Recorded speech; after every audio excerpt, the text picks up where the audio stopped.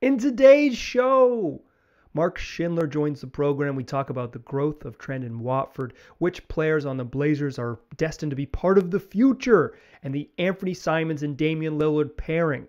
Welcome to Locked On Blazers. Let's get into it. You are Locked On Trailblazers, your daily Portland Trailblazers podcast. Part of the Locked On Podcast Network, your team every day. What up, world? It's your past first point guard and Trailblazers reporter, Mike Richmond. You're listening to another episode of Locked On Blazers, part of the Locked On Podcast Network, available wherever you get podcasts. And today's episode is a very special one. We are joined by contributor for basketballnews.com and a fan of, I believe, cranberry juice is what he was drinking on the video right as we started this Cranberry grape juice. It's very good. Got a good eye. Cranberry grape juice. That is Mark Schindler. How you doing, Mark? I'm doing pretty well, man. Better than the Blazers, so I can't complain. I'm sure you're doing well too. We didn't get a chance to talk about UNC, but Caleb Love, man, like what is happening? But yeah, I'm doing well, man. I can't complain. I have been soft pitching Caleb Love to Joe Cronin every time I see him on the pregame. I'm like, hey, Joe, Caleb Love might be a first rounder. And he literally told me the first time, he's like, he might be. I haven't scouted him at all. And I was like, okay. And then they were struggling a little bit and they'd lost to Duke. And I was like, hey, Joe, I take it back. I don't think he's a first rounder, but I haven't seen him since they've, made this tournament run. And he had, 27 in the second half of an Elite Eight game. So now I'm going to be like, next time I see Joe, I'm going to be like, I told you. Yeah. Turning bump. It's time. Yeah. What the Blazers need is like another combo guard. Let's add more combo guards to this roster. So other than watching Carolina basketball, you wrote a story last week about Trendon Watford, Blazers undrafted rookie, was on a two-way deal, converted to a full-time deal. And I sent you a message and I said, hey, you want to get on the show? And you said, hey, let's do it next week. I'll be free. I said, no problem. I said, by that point, Trendon Watford will still be a good player on a bad team. And then over the weekend, Trendon Watford got hurt. So I feel bad. I did that. I legitimately jinxed Trendon Watford, but you wrote a story. It's available on basketballnews.com. If you search Trendon Watford and Mark Schindler, you will find it. Schindler liked the list. What have you made of Trendon Watford's play this year? What do you think about him? It's kind of been wild for me because, well, taking into account that Portland is obviously a very difficult context and environment to gauge, Trendon has just blown me out of the water from where I thought it was going to be. He was very intriguing at LSU. Like he was a super high RSCI guy. Clearly had a lot of intricate offensive tools, but he was not a very good prospect at LSU, if we're being completely honest. Like defensively, he was a mess. LSU's defense was terrible. Having him and Cam Thomas play high minutes together was an adventure. And there was just a lot going on. So to me, it was I could have seen taking Trendon in the draft, like in the second round, but I thought undrafted made sense. I did not expect him to have an immediate impact like this. Like even noting that the Blazers are in a funky fit, like I still think he's done a lot. Like I think he's a 14 and 8 guy on good efficiency moving forward? Probably not, at least not right now. But I wanted to write about him because to me, like a lot of what I wanted to see from the Blazers as they transition into shameless tank was what do you get out of your front court? Because that's right. The question that's always been there like the last 4 or 5 years, especially after they let Mo and Al Farouk go. Like, okay, what is going on for us at the 4? And I think Trendon presents a lot of really interesting stuff there that they just haven't had at that position ever. And more importantly to me, like the defense has been like pretty eye-opening for me compared to where I thought he was going to be. Not again, like it hasn't been amazing. The Blazers are very bad, but the flashes and consistency that he's bringing them along with have been pretty impressive to me. The Blazers are bad? Very bad. Yeah. Oh no. Why am I still doing this podcast? Yeah. I feel like, and you mentioned this in the story you wrote, it's like, it's such a weird way to judge a team. It's like, okay, this team's, they're getting rocked. It's like they're down 30 to the Spurs or whatever it is. And you're like, hey, Trendon Watford's got a little stuff. And so it's like, it's just a weird environment to judge guys. I think he got a chance to play because he had really good feel on defense. Like he just has a sense of how to be on defense. I don't think he's ever a lockdown defender, but I think he has the smarts to be at least a part of a competent defensive team. Are you more intrigued by that, or are you more intrigued by sort of the playmaking in between stuff on offense? I think it's a little bit of both. I think I'm higher on him now because of the stuff that he has shown defensively. Like, I thought he had some tools defensively last year, but now to see him put it together a little bit more consistently, like, you can picture him playing like obviously he's not really a shot blocker. He's not like going to be a massive deterrent at the rim, but you can see him like, okay, he's played a little bit in hedge and recover and been okay. Like, there have been moments where it looks good. What happens on the back line, that's between God and whoever the defender is. But he's got really active hands. I like some of the stuff he can do, and especially his coverage versatility has been more in vogue this year. Like, you can see the idea of him playing in the Blazers scheme, especially the way that Chauncey's wanted it to run this year. And that just gives the opportunity for him to do what he does offensively. Like, I think a lot's going to depend on the shot, because there have been moments where it's looked better. Like, I think in March, he's only shooting like 30%, but there was a stretch before he got injured where he was shooting a lot better, albeit not on high volume. Like, his shot's a little bit wonky. It takes a while to get off. I don't think he's a good shooter. And I think that's the swing skill for him, is whether he's going to be a shooter for sure. Definitely. But because, like, I mean, what's so interesting about him to me, because, like, right now I can look at him and be like, if he irons out a couple things, I could see him being like the first big off the bench on a good Blazers team. And it's again, what makes it hard. Like, I have no idea what the Blazers direction is. Like, maybe they do keep building around Dame. Like, I don't know. I think it's pretty clear that they're going to give Dame an extension. Dame's going to be part of the plan, at least for all of next season. And if I had to guess, I think he's going to sign the full max 2 for a $100 million extension this summer and be around for 5 more years. And this is going to be the plan moving forward. So Dame's going to be here. What the rest of it looks like will TBD, but Dame's going to be part of it. Yes. Yeah, no, exactly. And like, so that's good to hear. Cause I mean, for me, I've looked at it like, I don't know, man. But I mean, I can view him as somebody who can come in and just what he can bring offensively is somebody who really doesn't need to soak up usage, like, especially too, for like when you have a lot of combo guards who are good shooters. Like, we haven't really even gotten to see him play with Ant that much. Right. And I want to see more of that, because he's not like a great contact screener or anything, but he's pretty good at opening himself up for shots and opportunities, and making himself available inside the paint around the dunker spot, like just good at getting to cracks in the defense. And what's been special is that he's been good enough to capitalize on it. Like, he's got really good touch, because right now, like, he's a very below the rim athlete. So he is. He can get, especially like if he's playing at the 5 and his shot isn't going and guys can just load up on him, then he's going to have problems. But like, he's getting to the line a bunch because he's able to take bigs off the bounce. And like, again, a lot's going to depend on the shot, but I just think there's a really interesting framework there for a player. Yeah, I think he'll be able to run dribble handoffs with their good players. Like, a dribble handoff with Damian Lillard makes you a better player, because Damian Lillard's so scary. Like, he might get 2 on the ball immediately when you hand the ball off, and then you've got space to make decisions. And Trendon has showed that he's pretty good making decisions in space. But he's going to be a lower usage guy. And if you're a lower usage guy on this team, you need to be able to be a spot up shooter. Like, that will determine all of his other stuff. He's not going to be a leaper. He's not going to be an elite defender, but he's got good feel and good sense, like you said, for those kind of where to be and how to exploit space. But if he can't exploit the sort of like, I'm on the weak side and the defense is worried about a Damian Nurk pick and roll, then he's just he's a bit player. I think, though, he has a path to being a top 8, top 9 contributor on this Blazers team that'll be competitive next year. They don't have a starting power forward on the roster currently, so some of it is like, who are the gentlemen in front of him? I think that'll determine a lot. Who is their backup center and who's their starting power forward? And if those boxes get checked, where does Trendon fit in there? But I'm with you. I think he's shown enough as a sort of decision maker and with a guy with good feel that you feel okay about what he'll be. But again, the context will matter a lot for what Trendon does. Yeah. The context will absolutely matter a lot.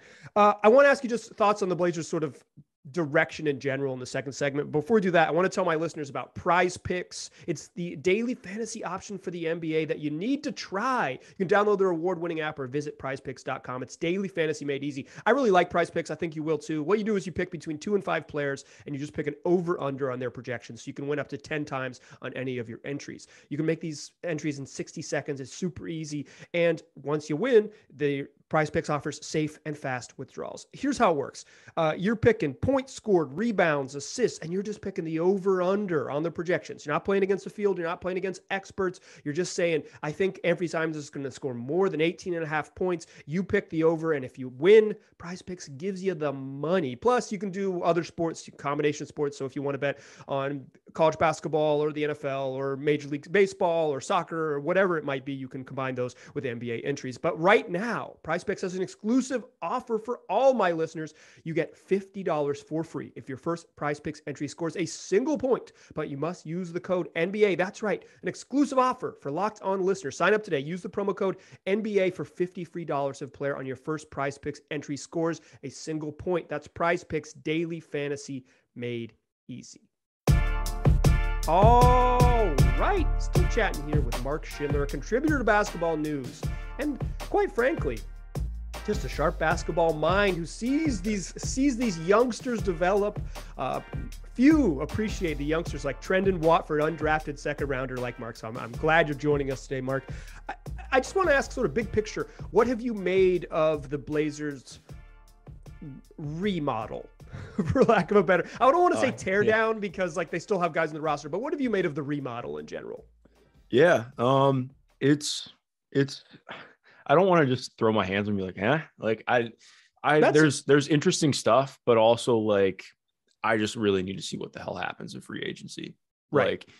Like adding Jeremy Grant, interesting. Sure. Like I know there was the cryptic picture and there's been a lot hinted to that. They've been mentioned by Jake Fisher, Woj, everyone, but I'm also just like, okay, like I do think that makes them interesting, better than they were with CJ. I don't know, but I will say, I hope they keep Josh Hart. I think they will. I think it's pretty clear that they will too. So I think your wish will be granted. Good, because I was very in on the Josh Hart train in New Orleans. Like CJ's been a boon for them, but like Josh is like the kind of guy that I think really fits in Portland. Like he brings athleticism, which they always need. He's pretty solid defensively. He's not like amazing, but he's decent. The shot is again like kind of a swing thing for him, but this year he like even in New Orleans, I think it's been more showcased and highlighted since he's been in Portland. But even in New Orleans, like I think he had run more ball screens in the first 30 games than he had the last 2 years. Like he really has developed as a ball handler. It's still like kind of mechanical. It's based a lot on power drives, but like he's always had really good feel and ability to just make plays. But now that he can make more coordinated drives to the rim, like it opens up some stuff with him being to the free throw line. It makes him a lot more viable as like a secondary playing off of somebody. Like he went from a guy who was a borderline starter last year to now like being pretty much a bona fide starter. Like I don't really think there's a lot of debate up for it. So he's been interesting. I've really liked his addition, and I think he makes a lot of sense next to Dame.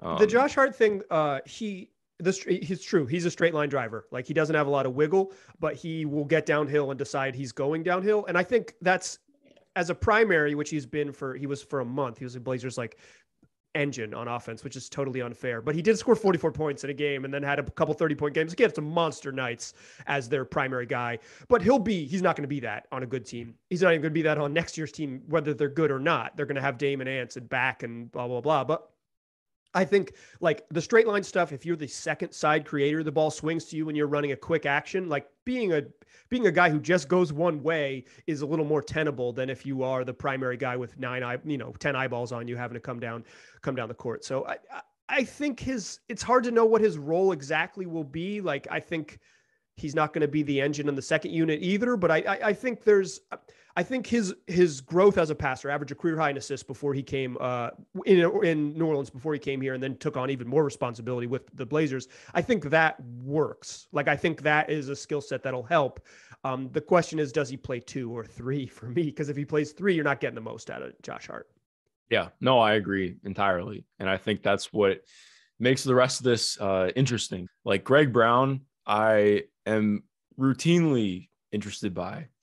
Like just one of the most like one of the weirdest athletic profiles I've ever seen. Like he had a dunk in I can't remember what game it was, but like he came out of the slot and he took one step and got to the rim.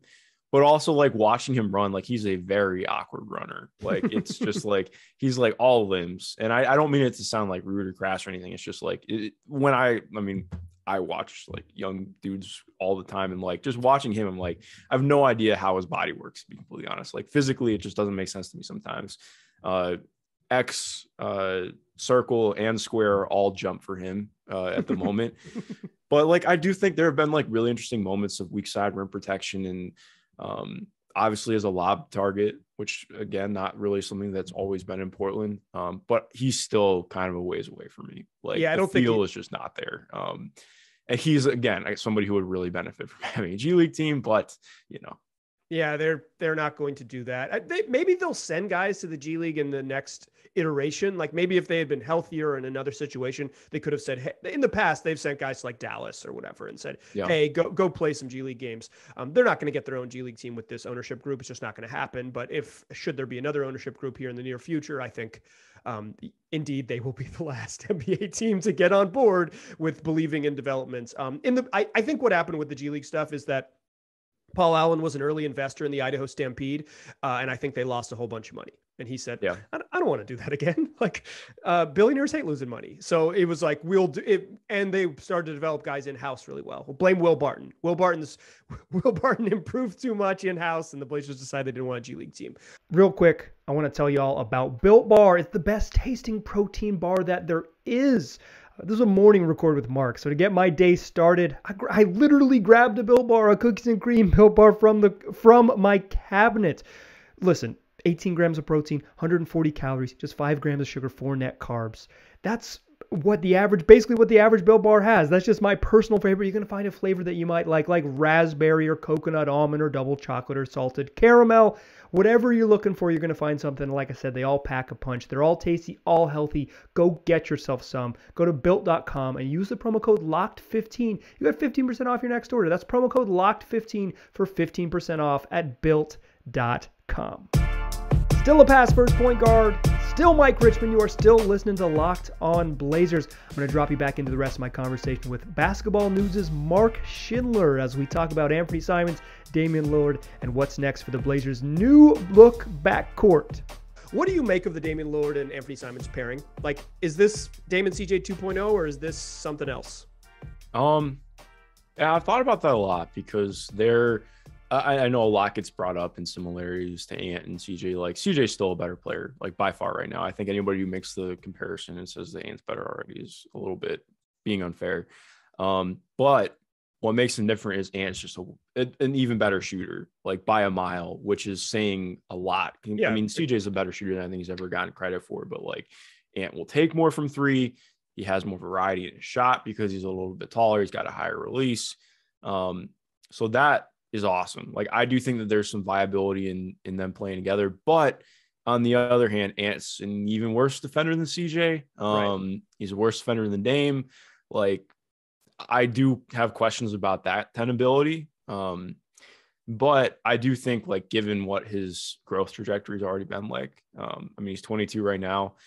You never know exactly how growth tracks are going to go, but I do think there's some, I wouldn't just say low hanging fruit. That would be the unfair way to put it, but like, can he make some more growth as a playmaker and passer? Does his ball handling kick up another notch? Because I didn't expect it to get to where it was this year. Like, yeah, I mean, this guy literally like could not attack closeouts without getting picked apart at the nail last year, and now he's like, oh wow, I can really dribble. Like, yeah, like a lead. Like basically, he was like struggling at Christmas, and then by January 15th he's like leading the offense and averaging 25 and 9 or 25 and 7 or whatever it was. Like he took a massive jump. So I'm with you. Like that was sort of wild, and I don't think we can project another jump of that proportion, but if he can continue to hone those things, and I think the ball handling is really a big one for him. Even a tighter handle, he can take a next step. You mentioned that he's not better than CJ right now. I agree. And one time I said that on here and people came for me, so be careful. Well, I will live by it. CJ's been awesome, man. Like he's been so good. He's been so good. It's okay. It's like, it's funny. It's like when players are good, when you say like, oh, he's not as good as this other good player, it's like an insult. It's like, CJ's really good. He averaged 20 points for a decade. That would be a great place to get to. Do you think that Ant's ceiling is higher than what CJ is right now? Like, could you see a situation where he's, I think obviously team context matters, but CJ's averaging like 27 and 6 for New Orleans. Does Ant have a ceiling that approaches that in your eyes? Man, it's tough. It's a lot. It's a lot. It's a big number. Yeah. I mean, if he can get better defensively and physically, like I think there's if he's able to fill out a little bit more functionally, I should say, he could get better around the rim. I think a lot's going to come from what happens with him in the in-between game, and developing more of a floater. And what can he get to defensively? Because I think that's the crux of it for me. Like if he's going to just be somebody who gets picked on all the time defensively, like I'm not going to be interested in him as a player, but that definitely lowers his cap for me. But I mean, where does he need to improve defensively for you? What are his biggest weaknesses? Everywhere, right? Literally everywhere. Like, and the hard part too is like, he's the kind of guy I don't know I think he can make improvements at the point of attack and maybe as a screen navigator, but, or I mean, like he definitely can. Like it's very clear on tape that he needs to, but it's also the kind of thing too where there are just guys who have problems with that. Like I think there's always going to be guys who are like pointed out and like, oh, well, he's just not trying. Like, I don't think it's that. It's just that some guys don't see screens coming. It's a skill. Yeah, exactly. Like I appreciate how you mentioned defensive feel for Trendon, because I mean, feel is a thing on both sides. Like there are guys defensively who just don't ever really fully grasp it, even if they are super athletic and seem like they should be better defenders.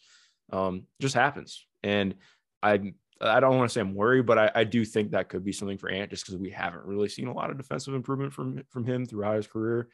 So it's definitely interesting to monitor. But what I'm so encouraged about with him in growing as a playmaker is everything he's doing mostly is coming out of pick and roll. So like that's the kind of stuff that he's going to be able to iron out. And even if it's mechanical, like he's got already just insane gravity as a pull-up shooter. Like he's scary. I mean, he's the kind of like, that's what makes him so interesting, because he's a guy who like, he doesn't need crazy downhill scoring gravity, which he has to a degree with his vertical and his handle to get downhill now. But everything unlocks for him because of what he does from behind the arc and how he can command a defense. And that opens up like pretty simple reads for somebody that is trying to develop as a playmaker. So I think I look at him and I'm like, do I ever think he's going to be like, I don't want to call him Dame, but like Dame is not like a preternatural playmaker or anything, but it's because he developed a lot as a playmaker over the years. Yeah, exactly. Like they're similar mold, because insane pull-up gravity that's going to bend a defense. And Dame's gotten really good at those reads. And I think not, to compare Ant to a future Hall of Famer, I'm not there, but like in terms of somebody who can become like, capably leading an offense, I think that's possible for sure. So, maybe a higher ceiling than CJ. I think that's, I wouldn't call it out of the realm of possibility, but it's just going to depend on a lot of things happening. Yeah. I thought the reps he got on the ball in January and February, where he was clearly their best player, once CJ was gone and Dame was still out, when he was accepting 2 on the ball and making those reads. Mm-hmm. I mean, it's a little weird because he's passing to like Drew Eubanks and Trendon Watford. So it's not the same, but when he was running it with Nurk for that stretch, like him and Nurk had good chemistry. He looked like someone who understood how to manipulate defensive attention. Then there was one night he played the Phoenix Suns and they just put the clamps on him. And it was like, yes, that is the next level for you. Obviously the Suns, like they might roll to an NBA title this year. So I don't want to say like, you've got to be able to crack the Suns code. That's not fair, but like, I think there are levels. We've seen him take a really big jump this year, and it's just, what does the next level look like for him? And I think the continued improvement as a playmaker unlocks so much of how scary he is, because he's one of the great shooters in the league right now. Like I think he's one of the top 15 shooters in the NBA. Oh, easily. He's fantastic. Like his ability to shoot off the bounce, shoot off the catch, shoot off, quick snatch dribbles, or stretch you out and get going to his right. Like he's got he can really shoot it. And some of those shooting impact metrics consider him one of the top 5 shooters in the league. Like he could play. Yeah, no, 100%. The other, like, just to run through a couple other things too. What's so difficult is like, I feel like there are a lot of guys who are maybe interesting as like a 9th or 10th guy eventually, but I just don't know who the 5th starter is kind of where I'm at right now. Like, cause obviously you have Ant, you have Dame, you have Josh, You have Nurk, and I'm just kind of like, who is at the 4? Because it's not Justice Winslow. Like, I'm sorry. Nope. Like, and it's not Nasir Little. Yeah. I wish it was, but like Nasir is not quite there unless some other crazy stuff happens. Like if he'd been able to finish out this season, right. Who knows? He was showing some signs, but I still believe in him a lot. But yeah, he's good, but he's probably not a starting power forward in the NBA. That's exactly. Those are different lines. Yeah, 100%. And like Brandon Williams has been interesting as like a future third guard. But again, that's like, okay, his defense is like, but he does have some real interesting pick and roll craft. Like I know the percentages have kind of sucked recently, but his space creation, the stuff that he's been doing, like I've had so many scouts hit me up and be like, is what's happening with Brandon Williams like that's Arizona Brandon Williams? I'm like, yeah, man, like that's Arizona Brandon Williams. But like, who is the 4 next year? And I there's not an answer right now. So I mean, it seems like the worst kept secret in the league that it's Jeremy Grant. Yeah. But they have to get. So many stuff has to happen for them to get there. It's like this sort of foregone conclusion. Like literally, the reporting from Shams Charania was like, when the Blazers get the pick from New Orleans, they will trade it for Jeremy Grant, and it was like, wow. We've already agreed to that on March 10th or whatever. Exactly. But the Pelicans might make the playoffs. Like, so then they won't have that pick. And if they don't have that pick, then it just changes. There's a lot of dominoes to fall. I'm with you. I think the Blazers have some intriguing parts. Like I like obviously I like Damian Ant. Those are really good basketball players. I like Josh Hart. I like Naz. I like Nurk. I like Justice Winslow as a big off the bench. I like Trendon Watford as a big off the bench. But that's probably not a playoff team. That's a core of a solid team. But they need to check some boxes. Mark, thanks so much for joining the program. Really appreciate you. Where can people get more of your stuff if they're looking for it? Yeah, you can find me on Twitter at mschindlerNBA. I have my Patreon link in there as well. I'm not always super active on Patreon, but your support there is what helps me be extremely active everywhere else. So yeah, if you guys appreciate my work and enjoy what I do, any support in any way, shape, or form is always appreciated. I appreciate you having me on, Mike. Hey, thanks for joining us. Listeners, come back for shows this week. CJ McCollum makes his return this evening to the Moda Center. He's not going to be playing many of his former friends, but he's certainly going to be playing against a bunch of guys wearing his old jersey. So we will talk about that game on Thursday's show. Friday's show is going to be a mailbag. We're going to have a whole bunch of fun. So come back and join us 5 days a week, available wherever you get podcasts and on YouTube. Just search Locked On Blazers. You'll find us right there waiting for you. Appreciate you listening. Talk to you soon.